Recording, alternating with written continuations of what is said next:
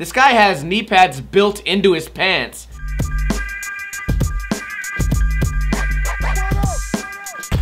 What is going on, guys? Welcome to another episode of Ninja Review, the series where I review videos submitted to me by you guys, the people. Today I have 2 street parts, but before we get into that, if you haven't seen last week's episode, definitely go check it out because something funny happened that I haven't seen in a while. Somebody got their feelings hurt about the review that I gave them. Now, I always assume that when you, the viewer, purposely puts a toe drag or overuses Tic Tacs, I just give you guys the benefit of the doubt. I assume you're doing that to try to get a reaction out of me so that I can be more animated and make an all-around better episode. But sometimes, some people's feelings are just so easy to hurt. Oh, and they just want to cry. And I feel like they really had no idea that the toe drag happened, which leads me to believe that some of my viewers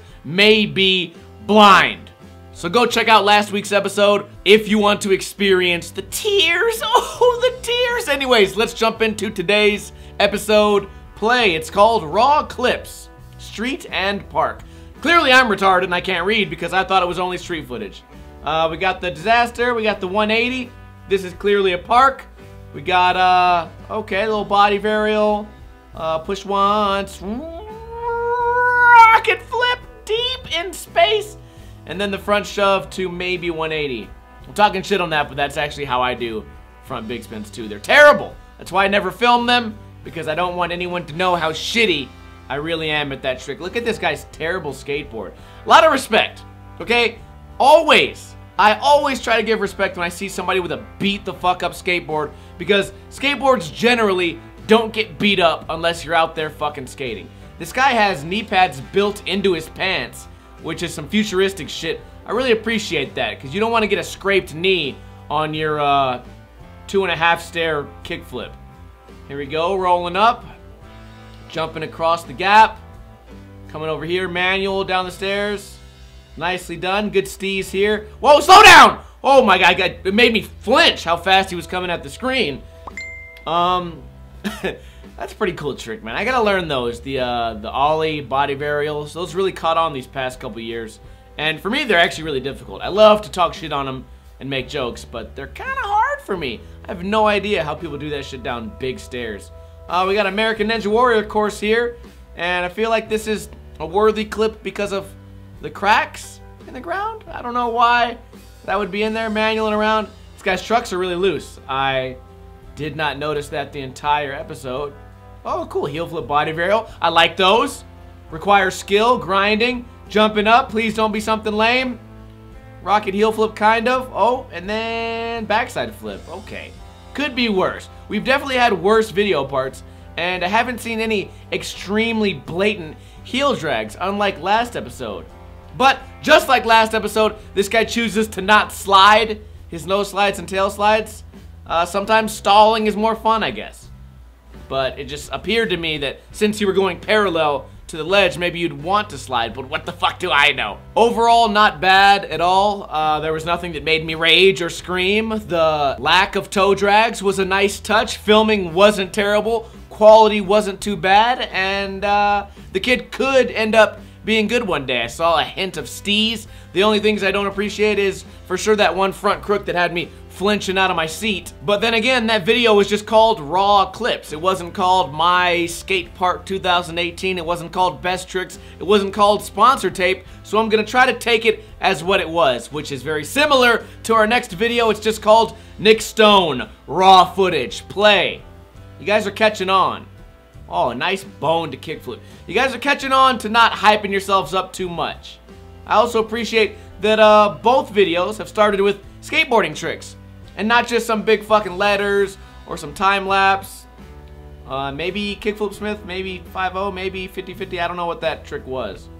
Really nice nollie flip. This spot looks kind of cool because just 2 flip tricks.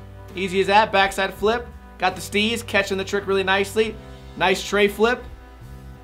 Kickflip up the stairs. We got some urban footage, as they call it. Grind big spin. Caught it good. Push once. What is this going to be? Tray flip. I should have been psychic. I should have called that one. Switch flip. Good bone on that. Good boner on that switch flip. Nose grind. Crook shove. What a great spot. Are these ledges metal? Oh, a little bit of dilly-dallying on the front foot there. But that's a pretty tough trick. Last year, that was in one of my Flat Bar Fridays where I have to learn a new trick, and it was tough for me. This guy probably has it down. Hard flip, and then another body varial. The other direction. Switch flip. That was a really nice switch flip. Better than the previous one, I think. We got a switch heel coming up. Those weird penguin duck feet. I feel like that's why a lot of people's switch heels rocket, and I rarely ever had that problem, because rather than have duck feet, I point my feet together, and holy shit, that was a perfect hard flip. That's how a hard flip should look. That's the end of the video, but that reminded me of how like a PJ lad hard flip would look, and that's how they're supposed to look. I think that was a great choice, being the last trick in the video. Most of those tricks were clean. We had a couple of repeat tricks, which I usually don't like, but the filming was good. Quality was good on most of those. Maybe a little bit of blurriness here and there, but the quality of the tricks helped me to forget there was a little bit of blurriness, which goes to show that you guys don't need a $20,000 Spike Jones red camera to make skateboarding look good. You don't even need that much incredible skateboarding skills. All you need is to not be lazy when you're filming and editing. I feel like a lot of you guys in these past few episodes have fallen victim to just saying, well, I made that video the way I wanted it. That's how I wanted it to look.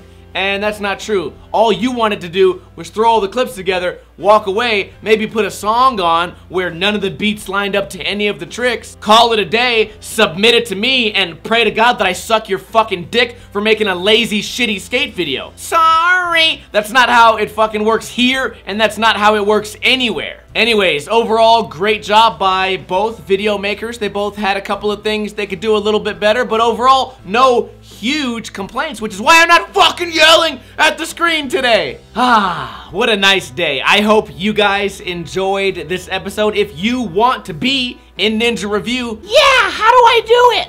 Oh, it's easy, young man. Just make sure your video is in HD. Find me on Facebook, type in Ninja Lifestyle, and send me a message with the YouTube link in question. I'll read the message and I'll let you know. I very much encourage you guys to submit videos. Try hard a little bit. Don't make it like you just threw some shit together. At least try a little bit. I know it's funny to watch me freak out and scream, and I know that's part of the reason half of you guys watch these videos. But amidst all the jokes, I would like to also help you guys, A, to make better videos, and B, to promote those of you who are trying hard to make videos on YouTube, which is why, if you enjoyed either of those videos, a link to both channels will be in the description below. I hope to see you guys tomorrow for another Ninja Lifestyle video. Make sure to subscribe, all that other shit. Kuna Matata bitches.